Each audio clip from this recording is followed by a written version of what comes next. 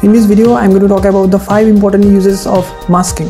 No matter whether you are using Premiere Pro or Hitfilm Express, masking is important. You want to know about this? So just stay with me and let's begin.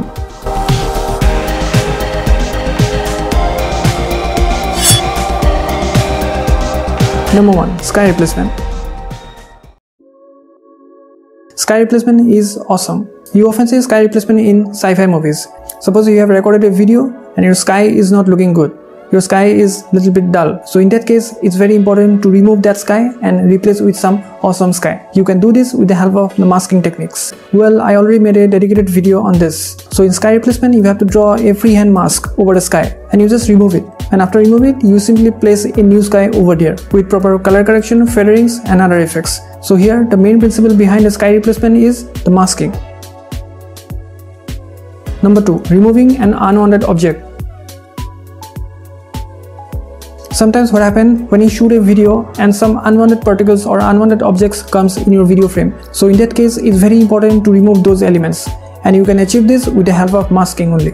Okay, here you have to draw a mask over that unwanted objects and just make it invert. After that, you simply need to duplicate of the entire video clips and make the proper timeline adjustment. By using this, your object will be completely removed. If you use Photoshop, then you know the feature of cloning. So in cloning, what happens? You need to bring some other portion of your images and you just place it over here. So the same principle applied in masking also.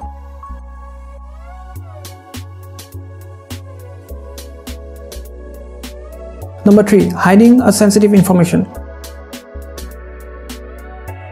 This is super useful. Sometimes what happens, you need to hide some specific portion of your main subject or some sensitive information. Okay, so in that case, you have to apply the masking. So if you do not apply mask, then you cannot hide that specific portion. So masking is the only way where you can target that specific portion where you want to make blur or hide.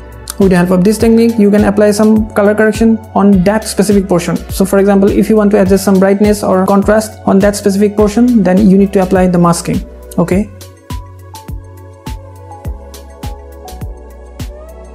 Number 4. The most interesting effect, the text reveal effect.